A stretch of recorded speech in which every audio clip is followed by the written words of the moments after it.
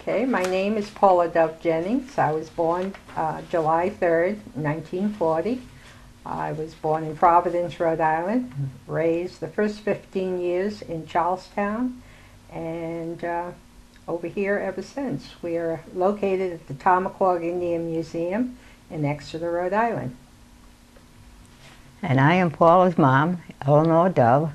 I was born in 1918 in Providence, moved to Charlestown. Well, I married in 1938, and we moved to Charlestown, I think it was around 1940 or 51, something like that. 40. 40, yeah. And you know what, just take one look. Thanks. And the two of you feel free to interrupt each other and add and clarify things. That was perfect what you just said about that. So, Eleanor, I'm going to start with you and ask you what your earliest memories of Hope Valley, actually from Charlestown and Hope Valley and Exeter, what your earliest memories of this place are. You were already married, so you were raising a family. Well, like I said, I came from East Providence, married first in 1938, moved down to Charlestown on Bucky Brook Trail. It was really a job because I worked at the Providence Art Club for a number of years, and I understood that the caretakers were leaving Chumawaki Lodge. So I asked Judge Lyman, what did this job entail? So he said, well, you had a cottage for yourself, and the lodge was next door to it. And when they came down, they expected the lodge to be clean and for me to cook the food, and my husband served it. So I said, we went down and looked at it, way in the middle of the woods, and I decided I liked it. So we went back, and I went back to work the following Monday. Judge Lyman came in, and I told him we'd like the job. So we took it. And we stayed down there, how many years? 15 years. About 15 years. And the lodge had sort of dwindled off. The members were dying. They were not taking new members. And they came to me and talked about putting the place up for sale. Well, of course, I was all gung-ho for it. But first I had talked to my mother and father, would they kind of back us, like all young people go to their parents. But it fell through, and we're not able to buy it. You thought of buying the Chumawaki? Yes, yeah. But then they took it off the market completely anyway, and gave it to the state. And this lodge consisted of all lawyers. I can remember Judge Lyman the most, because he had a daughter, and I thought she was so striking because she was tall and redheaded. And then there was Mr. Tillinghast. He was a lawyer also. Well, anyway, we took the job and had the caretaker's cottage next door. And we thought that was wonderful because by that time we had moved to Providence, and we were paying rent. I don't remember what, but I suppose it was around $15 or $18 a month for rent in those days. So we were going to have a place free so we could save some money and buy our own place. And so we took the job, and I did all the cooking and most of the cleaning. And then I did the laundry for 5 cents a piece, whether it was a napkin or a sheet, which you ironed in those days. But we were happy there. There was lots of land with the Chumawaki Lodge, and a wonderful, wonderful blueberry patch, so that we picked blueberries. And my husband, when they had steak, he cooked them on the fireplace, and I did the rest of the cooking and so forth. But it made a nice place to bring up children. My first 2 children, they were born in Providence, and they were born when we moved down there. But when I lived there, the 2 younger children were, no, the middle daughter was born while I lived there. Laura was born after we came up here. What is the name? Yeah. One thing she's not telling you, there was no electricity. Right. There was no plumbing.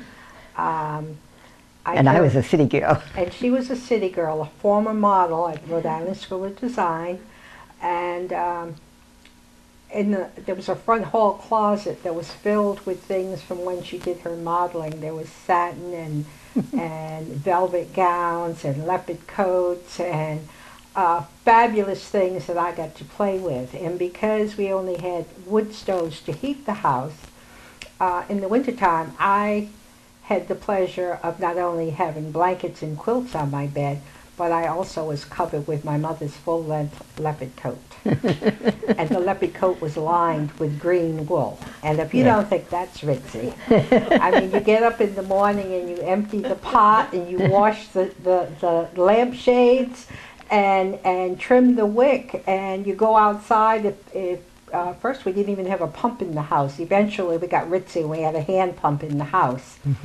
Go outside to get the water, and my mother's job was making sure the breakfast was ready, because my father always had other jobs. And she would get the fire going, and the milk, because we didn't have a refrigerator, we had the ice box, we had a block of ice, and the milk would sit outside in the window sometimes, and she would have to bring it in, and it was whole milk in milk bottles, and where it would freeze, but not the cream would be sitting up, puffed up over the top. But when my father came down for breakfast, and then my brother and I, the main room of the house would be all nice and warm, and she would feed us and spoil us and take good care of us, and it was a great place to grow up. One of the funniest things about it was when we first moved down there, my mother-in-law and my older sister-in-law come driving in, and I was outside, and they came out and looked to see what I was doing, and I was trying to chop wood. I had never had an axe in my hand before, and my mother-in-law said, "What are you doing?" So I said, "Well, I have to have supper ready, and first I need wood." So she said, "Well, did you ever cut wood before?" So I said, "No." So she said, "All right, I will cut enough wood for you to get this supper going, seeing as you have to get supper going." She said, "If you never held a knife, don't learn, or an axe, don't learn, because you'll be cutting wood the rest of your life." So I never did learn to cut wood, because she said, if he doesn't leave enough, then there won't be any supper. So he would cut the wood, because she really got after him about that. He'd cut the wood and he'd have it stacked up to the ceiling, or when he got home I'd have it burnt. If he stacked it 3/4, I'd have it burnt. If you got half, I'd make it last so that lasted. So I got to be a pretty good wood fire keeper. But by the time I was about 9, it was converted to a kerosene soda, which was much easier for her to handle. And it wasn't too long after that they had electricity put in the house, so our whole lifestyle changed. One of the owners of the lodge said it was okay if we had electricity, which we had to pay for the poles to come down there, but no poles could be in front of the lodge. And that was a major thing, to make sure that no electricity was on that side of the driveway. But I had gone to school or been away for the weekend, and I came home and I cried like a baby, because my mother was all proud because she had a white porcelain kitchen sink, and I wanted that old black ironstone sink that I had grown up with. But we lived there till I was 15, and my father, after 1949, managed to get a new car every other year. And my mother, he was looking at a new car, and my mother said, "No new car until I can get a house of my own." And buying the lodge fell through, and my mother had a real estate agent looking, Mr. Pansera, Louis Pansera. Louis Pansera, looking for a place for Well, them to I buy. had found this place on Warchog Pond. Belonged to Dr. I forgot his name. But anyhow, I was all for that. And but I couldn't get up the money for it. And then I heard about, oh no, Louis Pansera told me about this place. And when I told my husband that Mr. Pansera was going to come and show us this place up in Arcadia, and he said, there's nothing up in Arcadia but a bunch of mill houses, I know. I said, how do you know? So he said, well, because he was in the CCC down on the Arcadia Road, and he says, there's nothing but the mill houses up there. But where the fish hatchery is now was a dance hall. And of course, from the fish hatchery, he had never, I mean, from the CC camp, he had never gone any further than the dance hall, so he didn't know what was around the corner. and it was the Dovecrest, and I liked it immediately. When we came, nobody had lived here for 6 years. Mm-hmm. There were trees everywhere. There was no yard. We came in, of course, my brother and I were fascinated by it because we kept counting doors, and we kept saying, there were 7 doors going outside, but when we went outside, we could only see 6 doors. And that was because the front door was totally covered by trees. Mm-hmm. And it was great fun moving in here because there was a lot of work to be done. One of the strange things, there were no doorknobs. But I got to choose the biggest room, and I loved that. But my family members, my mother's family and my father's family and close friends and Indian people that were good friends, like Dan Congdon, his name was Chief White Oak, and he was married to Red Wing.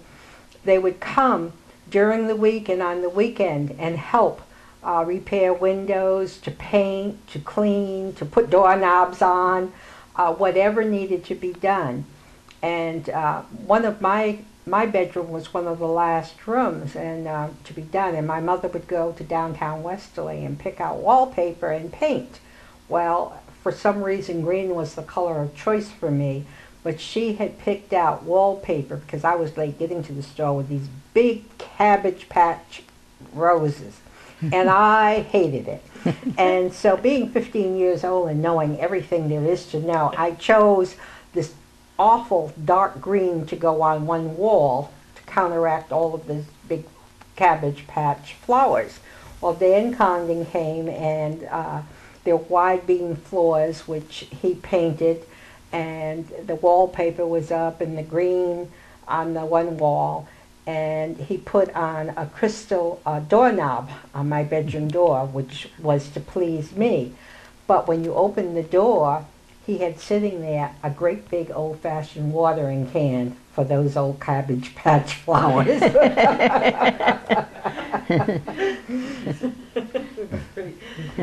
But is that this house here that you're This house, describing? yes. Yes. Now, is it a very old house? It was. Well, Yes. the original house, which is down the further end, was about half the size as it looks outside, was the mill owner's house. And then it was added onto, and the Episcopal Diocese brought the facility. And this was the church where we now have the museum. They would have young people come and had dormitories upstairs where young people would come during the summer. And next door, what eventually became my parents' restaurant was a big building where they would have church suppers and bingo parties and socials. When we moved here, what is now the museum was my brother and my playroom. We had ping pong table and games, and we'd have record hops and sock hops, and DJs would sometimes come down, and we had a lot of fun. The neighborhood people would come in, and different tribal members and family members would come. And when my parents had parties, which would be all adults, in the building next door, they had twin beds all lined up in there, and all the people would come, and we would party and have all kinds of good seafood and my mother's delicious cooking, and would be like a weekend party. And They'd sleep over.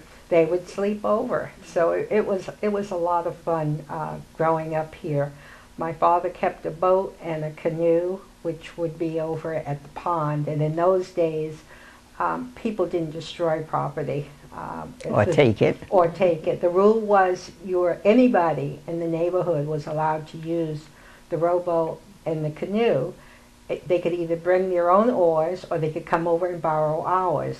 But after about 7 or 8 years, some teenagers started sinking them, and so we had to drag them back and forth. But it was What great. pond is that? What is it called? It's a man-made pond called Barberville Pond.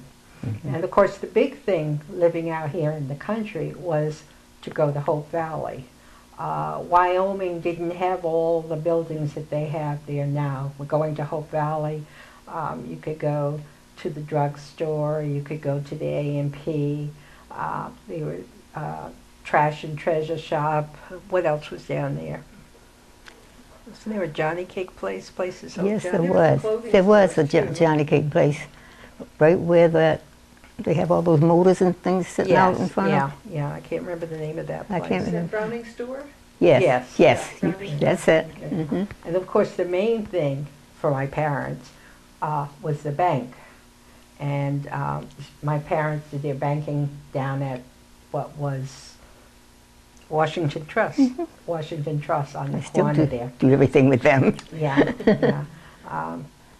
Because she was a proud mother. I have a younger sister who's 17 years younger than me, who was born in Westerly, but raised here. She was not quite like every other little child, and she was very determined on what she wanted. And one year she wanted a dog for Christmas, and she didn't get the dog. And what happened? So I go into the Washington Trust when it was down there at the be like this, and she's dragging the strings. Ever since Christmas, she'd had this string, and she dragged it everywhere she went. We walked into the bank, and here she's got the string with her. So somebody there said, "What is the string for, Laurie?" And she says, "Can't you see my dog?" She was bringing her dog, which wasn't a thing on there, but in her imagination, because she had wanted a dog so much, so she just made herself believe she had a dog on that leash. Well, while we're talking about Lauren, can you tell me the names of your children? And Yes. Mark Ferris is my first and only son. Then came Paula, May. You're not supposed to say that middle name. She did that on purpose. I know it. Because she used to, if I was really like, if I'd called her 2 or 3 times, the next time I was like, Paula May. So, and then came Dawn Cherie,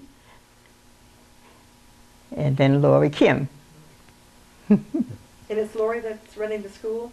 No, Lorena's my granddaughter. Granddaughter. Hmm. Is that But Lori's daughter? that's Yeah, Dawn's daughter. Don's daughter. Yeah. I love the family. Dawn was a teacher, and Lorena's a teacher. Now Lorena has her own school.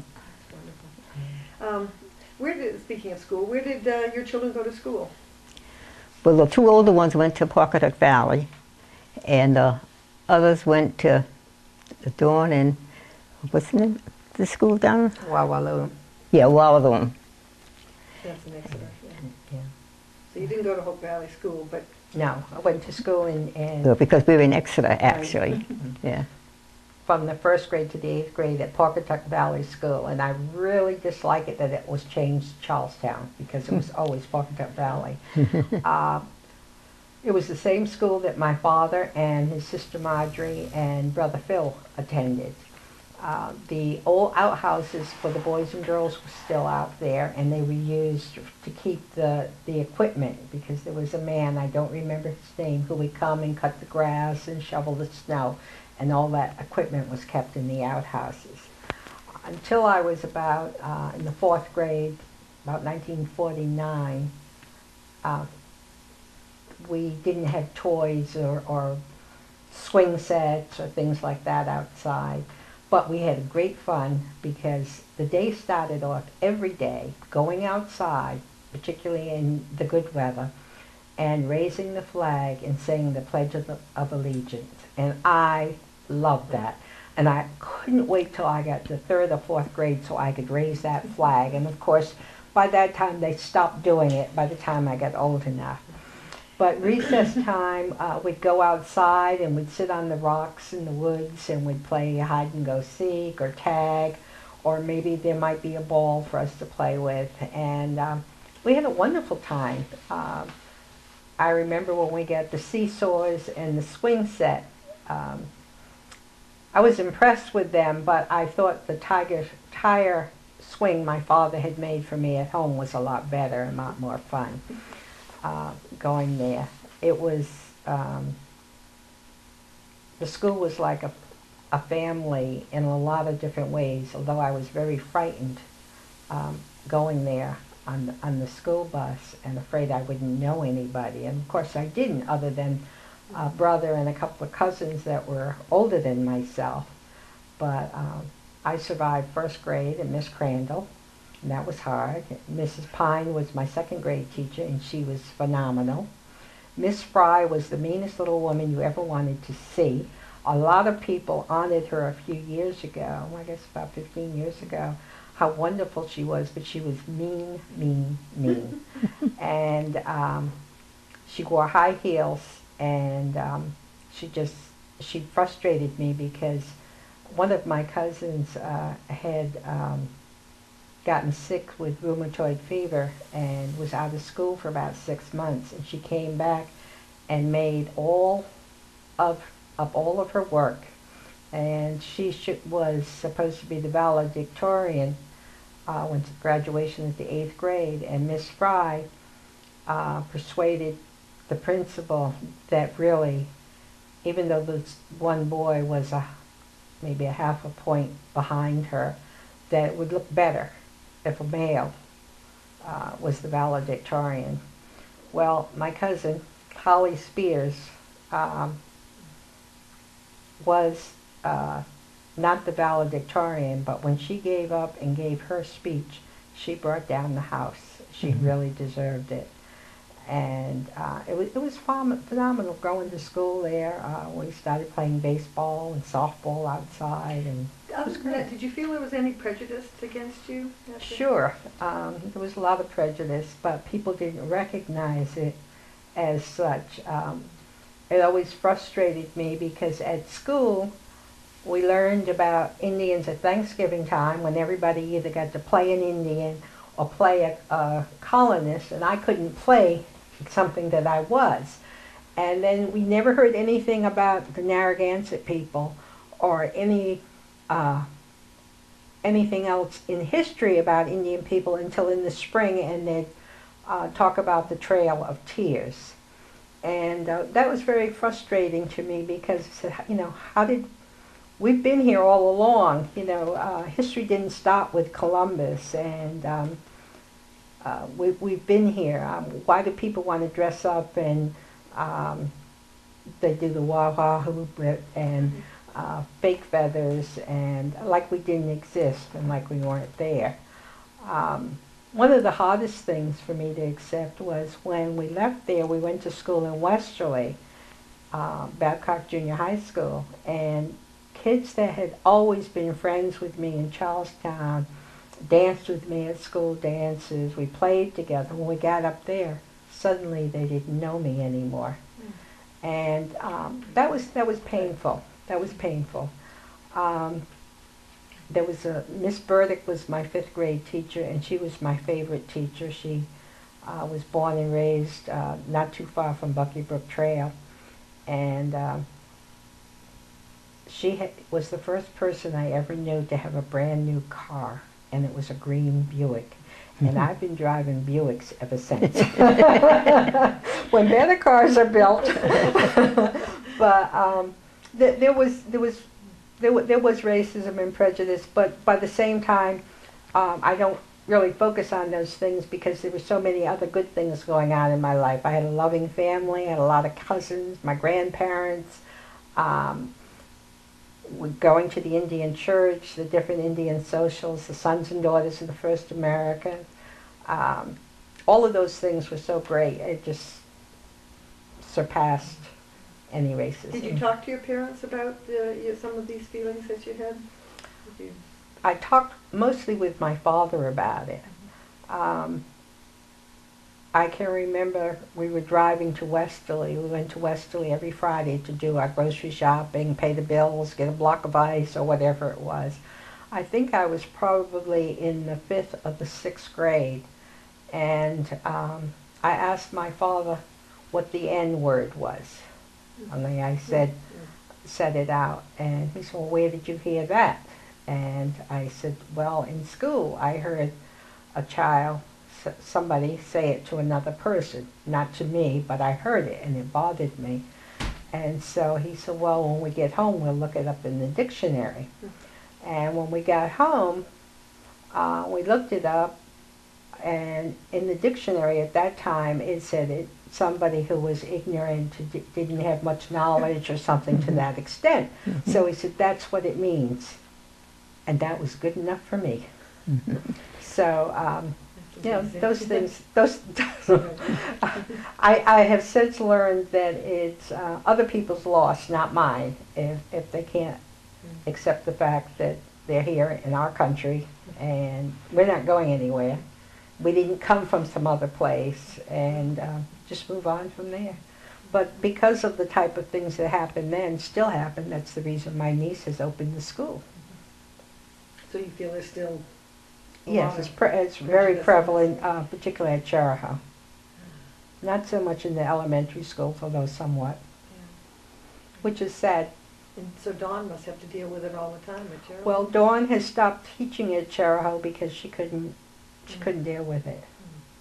And it's because of my niece Lorraine was a school teacher for 12 and a half years in Newport, and her own child was dying on the vine in second or third grade because he wasn't getting his needs met. He went in to school very happy and loving school, and after the first year it went downhill, and she kept meeting with the school department and wasn't getting any results, so she decided that she would take a year off and homeschool that child and another son.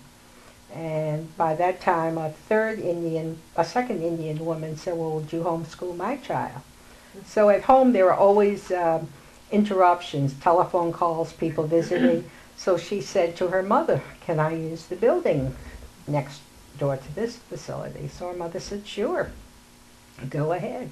So after about 3 months, she said, Paula, I want to open a school. I said, okay, what do we do? So she said, well, I went online. She said, I don't want a charter school, but these are some of the things we need to do. So we ran around to the town hall and did a whole lot of different things that common sense told us to do. And then I said, well, if this is going to be nonprofit, we'll have to come under the museum's 5013C. So then we had to go to the Attorney General's office and do all of that paperwork. And then Loren said, well, I want to make sure I have accredited teachers. So I said, well, what do we do now? So she said, go to the school department. So we did that. So a man met us, and we shuffled from one person to another. Finally, we got to the right person, and he laughed at us and said, well, it'll take you a good couple of years before you can open. And he's telling Loren the things that are necessary, and he had this 3 sheets of paper, and he set them out there, and I can read very fast. I started going down, and I was putting little marks, and he said, what are you doing? I said, well, I'm checking off the things we've already done. So we were 2/3 of the way already there, and we went the other third thanks to a lot of support from friends at the museum. One of the big expenses was being connected up to the local fire department. There were also water issues, and it just went from there, and it's been phenomenal. The children that have graduated and left here. Are there any requirements to go into school there? Do you have to be Native American? No, it's been open to everybody. We've had non-Indians here. One particular family, it was a great family, the kids were doing great, but the parents couldn't get up in the morning to get them here. So they didn't last. Yeah. So tell me a little bit, to go back, about starting up the restaurant here and your relationship to Hope Valley. Oh, well, we had bought this big place because I saw it and fell in love with it. And my husband had said nothing but mill houses up there, but then he saw it. And so, of course, it was a big expense. And I worked in the Kenyon Mill. I worked there 10 years. And those last couple of years was when we had bought this. And I decided that it wasn't going to work with me working in the mill, I decided to open a guest house. So that's what I did. I sent all these various friends and their friends and told them I was opening a guest house. So the first year was just fine. Well, my husband is, you probably remember, is a great big man, but he never ever required that I had to get up and get breakfast. He always went down to the bakery and they'd have his coffee and whatever else he was having laid out. When he got out of the car, when he got in there, it was there because he was going up to the post office. This was before he worked at the post office. This was before he went to the post office. He was at EB then. Oh, yeah. But he still never required you to fix breakfast. Yeah. So I had these guests coming. Well, it was fine, except that I didn't like getting up getting people's breakfast either. So then I said, well, that's not working. This room was, like this girl said, my daughter says, a playroom, and the guests could use it and so forth. I decided that I would open up a restaurant. Well, first it was, I did the cooking in my regular, and then here. And my first and most faithful guest was, what was his name from Hope Valley? Oh gosh, I can't remember. Lucy? Huh? Lucy Tutel? Who? Lucy Tutel? No. No? Older than her. I can't remember her name. But anyhow, she would come and she would bring her books and I would serve tea and whatever I had made for the sandwich of the day, and it would be right in this room. And then finally they decided, my husband, by this time he had been made, was tax assessor first? No, he was town moderator. Town moderator. So I said, well, I was already serving food, so he said he was going to get a liquor license. I said, well, not in my home. So he said, well, how about if I go in that building? I said, that's okay if you want to go over there. I said, but it's not going to be in my home. So he did, and they issued him one just like that. So the bar was in downstairs. Yeah, downstairs. Yeah. Which in the restaurant, that was his. Yeah. The restaurant was mine. And I did say, I don't do any ordering for you. I don't want you to do any ordering for me. And the reason was, some old farmer down in Hope Valley had a big bargain for him of these chickens, and he bought them. Well, these roosters must have been 40 years old. I stewed them and stewed them and stewed them. And that's when we made the bargain. I would not interfere with downstairs, and don't ever buy anything from me upstairs. And every time, I can't remember the man's name, but every time I see him, he said, Mrs. Dove, would you like some more chickens? And I said, no, I don't want any more of your chickens. But anyhow, that's how the restaurant got over there, was because he had decided he was going to ask for this liquor license. And I said, well, not here. So. But the restaurant was here? Yes, here, yes. Was and we lived over there. The other end. Yeah, the kitchen is the farthest end down, but that's okay. We still serve the food and so forth. It was nice because we had neighbors up the road. One happened to be an architect, so he worked with my dad and mom designing the restaurant and how it was going to be. And we kids loved it because, particularly when we first opened it, after a while it was really a restaurant, but we had small ice cream freezers so we kids could get, ice cream and go down to the valley. It was always chocolate, vanilla, and coffee. Never any variety, those three. But it was ice cream, and you're out here in the country, so you were happy to get that. But when my children were born, her first couple of grandchildren, their big thing was to go with Gram and grandfather to the A&P, which my oldest son always called the NOP, Grammy's NOP store. And tell me where that was. It was down right in the middle of Hope Valley, over where the bakery is now located. And the thing of it was, even while it was there and even after it moved, the grandparents could take these grandchildren and they always came home with something in their hand. And my brother and sisters, not my baby sister, but my sister Dawn and I wondered, how did that always happen? They always managed to come home with something from the NOP store. But it was like a hustling, bustling town. And then when they moved the A&P, it seemed to die down, and we used to call it Hopeless Valley. And now it's such a pleasure to go through. I always want to kiss Mrs. Botel, because she has, this year, she always has beautiful flowers, but she had the pink and purple flowers on the front of her house. And as you see each house being restored down there, and you know, you give that sense of pride. You can tell the people that are living there have that pride. The church has wonderful flowers and things out in front of it. It's just like a whole regrowth of going back to perhaps like how it was 80 years ago. And it's nice to see that. We've just found the same thing when we started to look at it. Really, it was, went through, I think in the early part of the 20th century, it was quite bustling and quite beautiful. And then when the Depression hit and the hurricane hit, and everything, and the mills burned and the people were out of work, it's right. Yeah, it was a whole different. But it's amazing. So you remember Hope Valley? Yeah, I with fond memories of. I can remember my father and my brother going down to the barber shop. I always loved the smell of the barber shop for some reason. Don't ask me why. But in those days, I wore my hair real short, almost like a man's.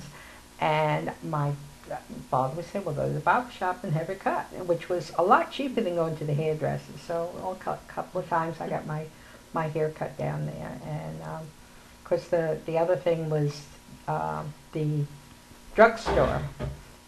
They had the ice cream parlor, and they had the old-fashioned floor with the little octagon pieces in there. And at the ice cream counter, they had the stainless steel cups, and they put the paper cups, and you get your ice cream. It was great. My brother Mark had a dog named Sandy, and he went everywhere with my brother, whether he was on a bicycle or when he turned 16, driving a car, 17, and he would take Sandy with him. And he would buy Sandy a cone of coffee ice cream every time he went to the bakery. That was the big thing. He might not buy his girlfriend one, but the dog got one. So it was a lot of fun. But when you moved to Hope Valley, there was no train. It had been No. gone. What was there where the park is going to go, Depot Square Park in Hope Valley, across from the bakery next to the fire station? What was there that you remember? Can't remember. I think it was, Western Auto. Western Auto. Yeah, yes, you're right. Western Auto was there. He did a lot of shopping there. And yes. And was the post office across from there then? The post office came in afterwards on the end. On one end of the building, right. Yeah. And then, of course, there was always Woodmancy's. Gussie and Ginger. Ginger. They got married over in the restaurant. Oh, they did? Yeah. Here? Yeah. Oh, Yeah. that's Yeah. nice. Yeah. So, Now, we've heard a lot about Howdy. yes. Woodmansey. Yeah. She always had different groups were always meeting here. The Mancha Dimes, PTA, Business and Professional Women, Charahoe Business and The Charahoe branch of the BPW was organized here first. Yeah, the first meeting, first get together. But there was no question that you would keep it open after your husband died? Well, Mr. Botel was a lawyer, and I was here a year and still in the restaurant. Didn't know anything about downstairs because, of course, I'd made that pact that I wouldn't bother with his if he didn't bother mine. and I knew things were disappearing, and I just wasn't able to cope with both. And Mr. Botel sat out of the question, and he said, I think it's time you did something. This is just too much. And then he came back and he says, I have a buyer for you. So that was that. I went ahead and sold it. and I sold it to Quattromani's, and they stayed here 10 years. And then the brother, I can't remember his name, he has a big place down the beach, Quattromani. Well, anyhow, he was younger than the one that was here, and he took over the mortgage, and he called me, and I called him because they had moved to Florida, because people were coming up just taking whatever they wanted. So the last time I called him, I said, well, Tom Quattromani, I said, there's a couple of young men, did you send them? They're taking the big air conditioner off of the top of the restaurant. So he said, no, I didn't send them. He said, Mrs. Dunn, why don't you buy that place back? So I said, well, it's not worth anything. I said, your brother and sister-in-law, the restaurant business went right down to nothing. They never did any repairs in the whole time. So he said, well, make me a offer. So I said, well, this isn't really worth anything. I won't say how much I sold it for, but I told him, I said, it's not worth more than $50,000. So he said, well, I couldn't let it go for that because my mortgage is more than that. So I said, well, what's your mortgage? Well, it was a few thousand more than that. And I said, okay. I said, can I have a couple of days to give you a definite answer? So he said, yes. Tom said, yes. He said, my wife won't even go up there. She's so disgusted with the place. So I called my kids, from the oldest one down. My daughter-in-law, whom I love dearly, but she said, Ma, she said, I'm not killing myself over that big black stove. And this one said, I'm a lone woman. She's a divorcee. She said, what would I do with it? And Dawn said, oh, I don't know, Ma. She was in a relationship, but not a husband. And she said, I don't know. I can't give you any answer on that. The littlest one, Laurie, she and Lawrence, she said, we've got this little postage stamp lawn, and Lawrence moans about mowing that. What's he going to do with 2 or 3 acres to mow?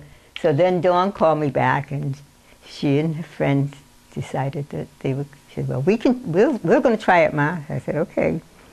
Well, of course, being a mother, she said, we can do it if you can let us have something for the down payment. Now I'm my own land. I said, okay, if you promise you're going to pay it back. So she said, yes, I promise. And she did. And then that's when she got it.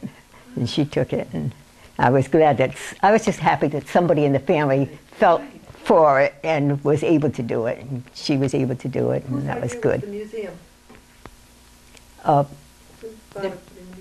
The museum, Princess Red Wing really was a... the museum was started by Red Wing and anthropologists from Connecticut College in Tamaqua Valley in Ashaway.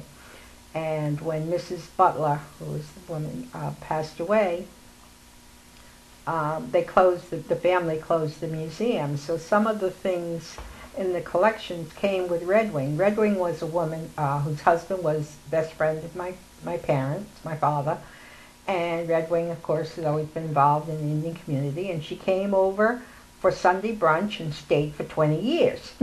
And we had a shed out in the back, and the things she had went into that collection. When my oldest son, Sean, was killed over in Mystic Village, I had been working in the restaurant, and I couldn't deal with people, and an opportunity came up to be an intern at the Boston Children's Museum, so I did that.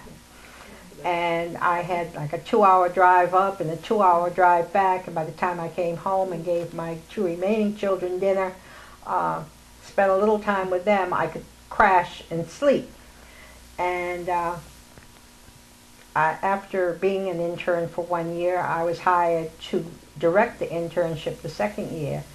And the year I was there, everybody had to do a project. Mine was on baskets because I love baskets. And my sister Dawn was an intern the following year, and she worked to get the museum's 5013C. In the restaurant, when they opened they didn't have any money after they'd bought walk-in refrigerators and restaurant equipment and chairs and tables and all of those kind of good things. And so we decorated with family pictures and artifacts around, and people kept calling it an Indian restaurant. We're saying, why do they call it an Indian restaurant? and customers would come in, because my mother always felt the family had to eat together. And she had a regular menu with chicken, chops, steak, Like whatever, everybody else. like everybody else. And they say, oh, what are you having? That smells good. She said, oh, we're having quahog chowder, or we're having fried oysters and Johnny cakes, or we're having corned beef hash or something. And the regular customers say, well, we want the same thing you're eating. So that's how it evolved to an Indian restaurant. because it started out a menu just like everybody else. And then we had big barbecues, and we would have a big clam bake once a year, and busloads of people would come. And so my father said, well, we needed that shed to put the equipment in there, and so, but we had all these artifacts and things in there from Red Wing, and my parents closed in, they had a shelter out in the back, just the top, and they put a cement floor in, and so they eventually put sides on, and then they designed cabinets, and we called ourselves a museum. But then when we went for the 5013C, we couldn't be behind a commercial building. And this was my parents', this was Trading Post then. And of course the restaurant over next door. So we had to move it to another building. And when Dawn and Melvin Coombs came here, she said that we could move the museum back in here, and we did, and it's been great. It's been great. The nice part was my mother for 4 or 5 years had her trading post in what was her dining room and her TV room and the kitchen. So it was like coming home. And one day, I don't know what she was doing, but she had tea and something else she was cooking, and I'm telling you, the flashbacks came hot and heavy, because this was always home. So it's great to be here. Where was Princess Red Wing from? She wasn't from Rhode Island, was she? Yes. She was from Well, Rhode she Island? grew up in Glasgow, Connecticut. Yeah. Yeah. But she's always been here in Rhode But Island. Graham Glasgow lived in Rhode Island. She was born in... Oh, no, I can't remember now. I know she was born in Versailles, Connecticut, because But then they had a farm in, northern Rhode Island. yeah, I can't think of the town. I don't remember it either. But she was always involved in Indian community. Was she in Narragansett? She was Narragansett and Wampanoag, and she was the first Indian woman to speak at the UN. Eleanor Roosevelt invited her there. She started the first and published the first Indian magazine by, for, and about Indian people, the Narragansett Dawn, during the 30s. She did missionary work. She was a school teacher. She read tea leaves in New York to send herself through art school. She was phenomenal. She read tea leaves here every Tuesday, and we would have people that came for tea leaves lined up waiting for a table. And so then in the summer, we put a table outside, and the waitress would say, she's making more money than we are. And they had to do all the work, taking the tea and the teacups out, and I did use nice china. I didn't use the restaurant where I used nice china cups, you know, for the tea leaves, and she read them. And this is true. She had one aviator who came every time he was going to make a long trip and to have any of his family on board. And he would always ask her, was it okay for him to take his family? And he would not take them till he came to see her, and she said it was okay for him to take his family on board when he was flying. It was really quite something. Sometimes. Red Wing she was a phenomenal woman and funny.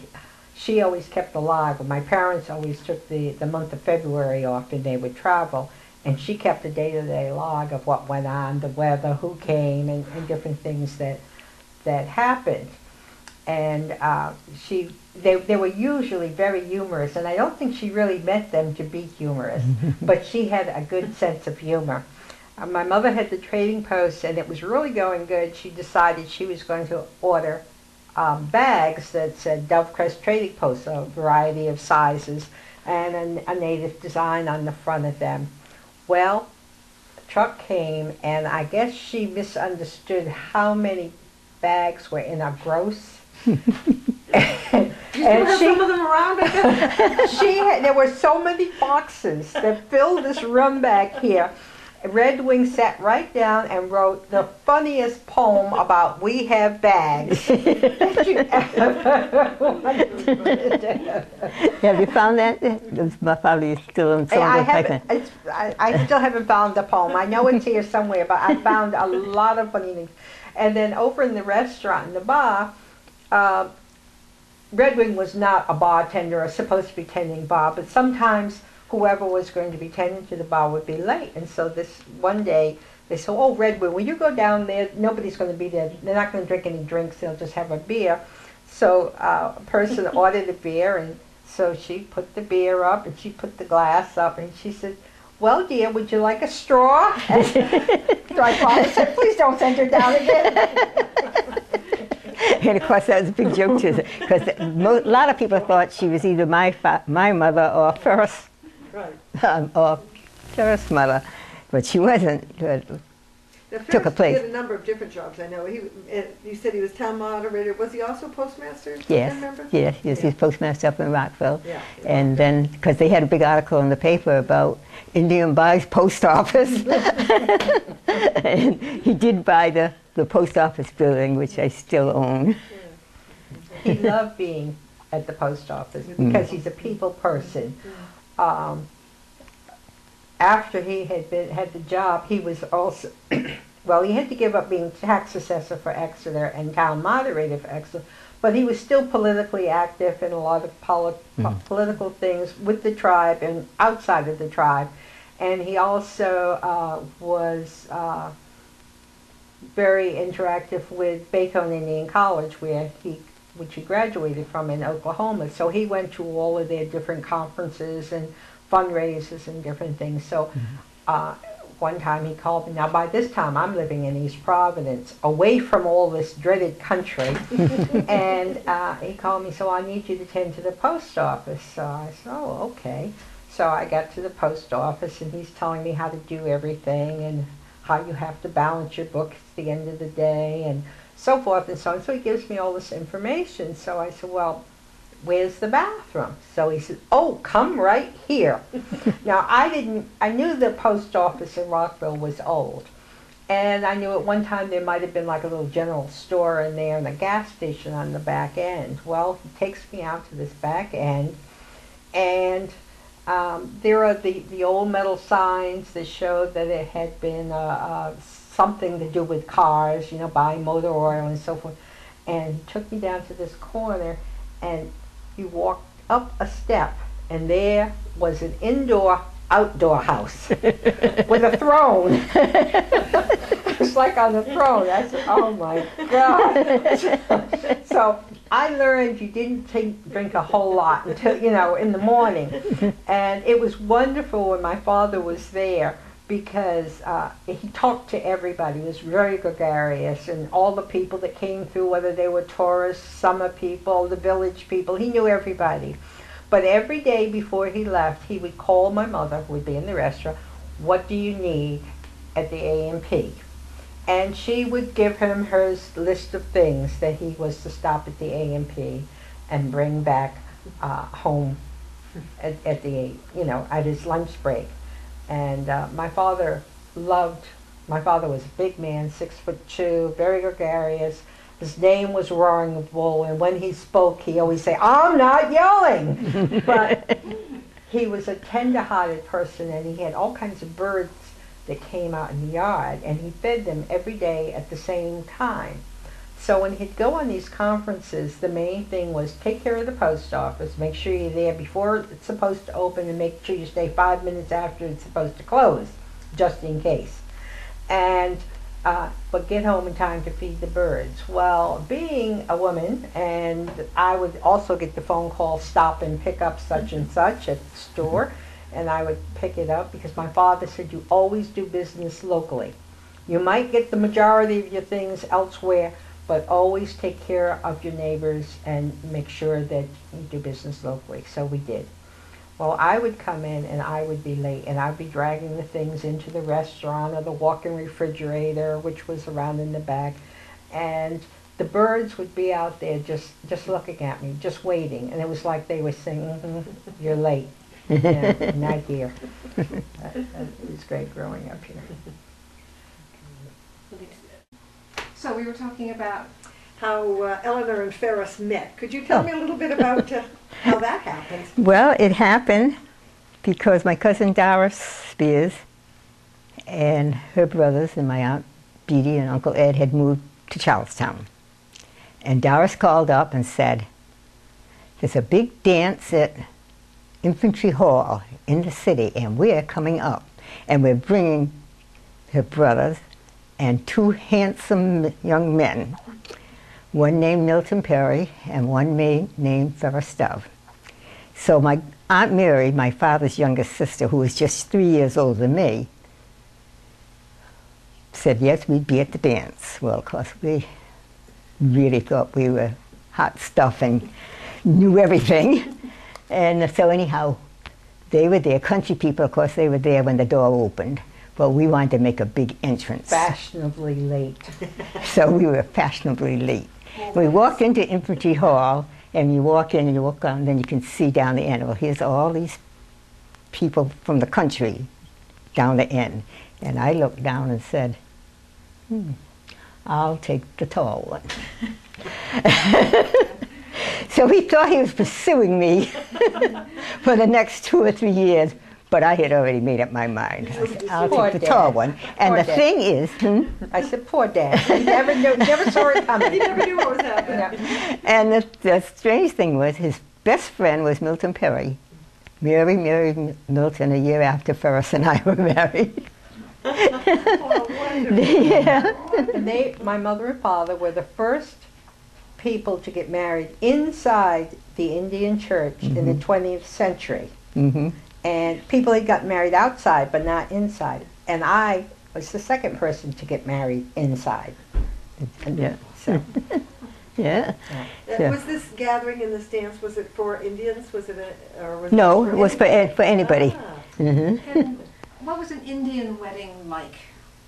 Well, Is it different? the minister, I still have the paper, the minister from the Baptist church in Charlestown, I can't remember the name, did the civil ceremony, and the Native American ceremony where Ferris wrapped me in his blanket was by Ernest Hazard. And we had the two weddings at the same time. The first, Part of the culture was to wrap the yes, bride. yes, and Blanket. so that's, and then we went up to a place called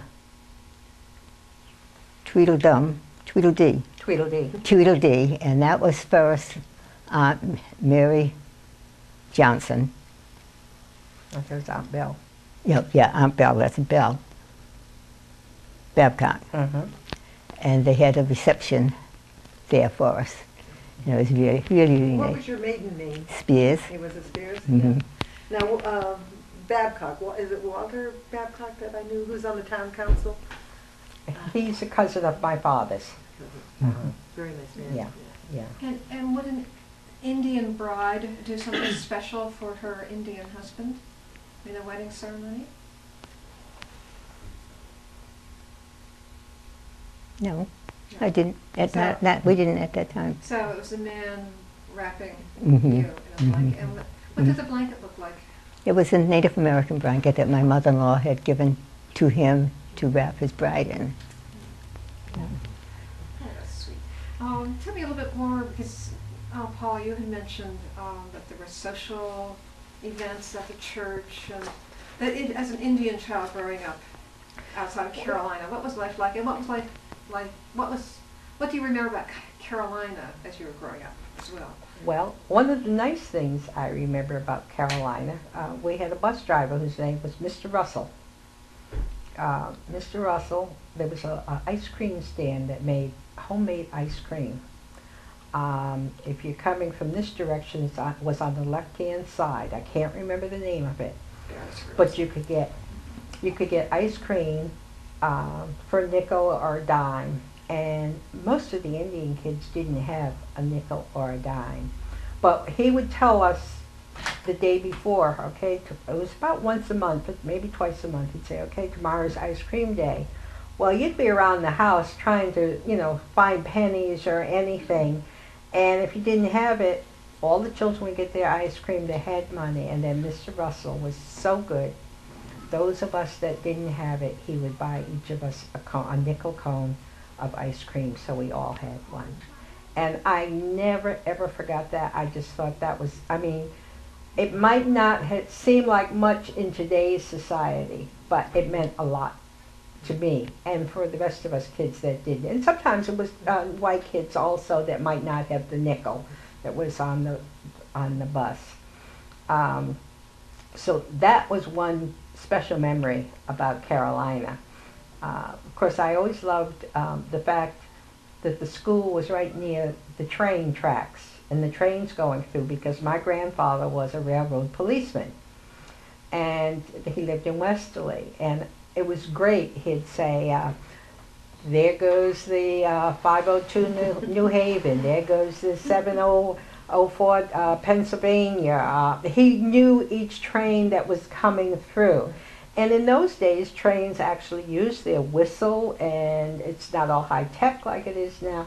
So I always wondered, is Grandfather on that train when it was going by? He probably wasn't, but in my mind as a child, that was pretty special to me. Another special thing that happened, it was 1946, and I was in the first grade, and my first grade teacher's name was Miss Crandall. She wasn't very friendly, but she was my teacher, and so I really respected her. And we had a cloakroom. It had two doors that you went in, and you hung your jackets and your coats up, and you put your bags right, or your lunch bag or your lunch bucket, whatever you had, if you had one, right where your coat or jacket or sweater was hung. And I can remember in 1946. Oh, because it was a big lot, quite a lot of land, but he was plowing, and he plowed right up to the door, and the carriage is right up against the house, and the furrow went right up onto the carriage. So, yeah, so that's when we decided to look for something else, and then I had heard about the Chimawaki Lodge looking for caretakers. Okay. Right. Now, going back to 1946. Oh, well, 1946, because the war, I can remember buying stamps. You saved them to buy a war bond, and I remember the parades in Westerly, which was wonderful, and I had a lot of family members that were in the service, including two of my mother's brothers, and they were both in the Navy. And we knew about the Navy base, and when the planes would go over, my brother and I would stand outside and wave to them, because we said maybe that's Uncle Joe or Uncle Donald. Well, so Navy always had kind of special spot to me, but I was in the first grade, and this man came in a naval uniform. Now, I knew it wasn't my uncle. It wasn't the right color. And he and Miss Crandall went in the cloakroom, and they kissed, which was shocking. But yet it was wonderful, because this was somebody that came home. Right. And I believe they ended up getting married, and she became Mrs. Thayer. But I remembered that. And it was over in Charlestown where we lived. It was a dirt road, and there was another dirt road. And we would all be in my mom and dad's house, and we still had kerosene lamps in those days. And in those days, you could hear when there was a vehicle like 3 miles away. And so a car's coming, and they would be playing cards and talking and laughing, drinking coffee or whatever.